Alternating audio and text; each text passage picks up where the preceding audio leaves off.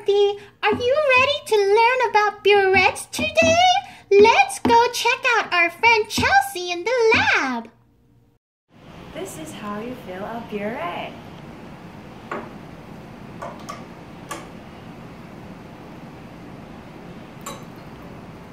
No, Chelsea, that's not how you do it. Use this to prevent spills.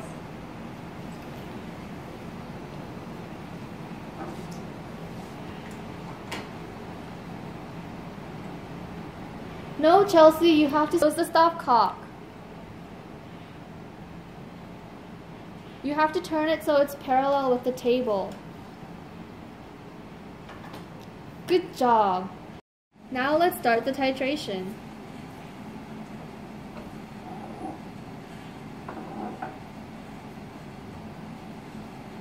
How do I control Wait, the flow? Chelsea, you have to measure the initial volume. Why?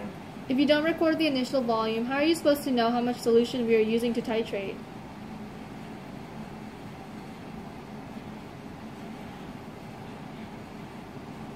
So, is it 24.3?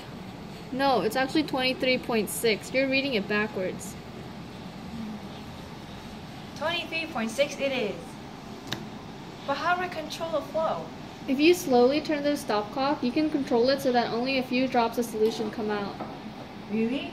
Is it like this? Yes, having a few drops come out, you can immediately stop the solution from coming out and have the exact volume needed. Now I know how to do titration. Good job, Chelsea.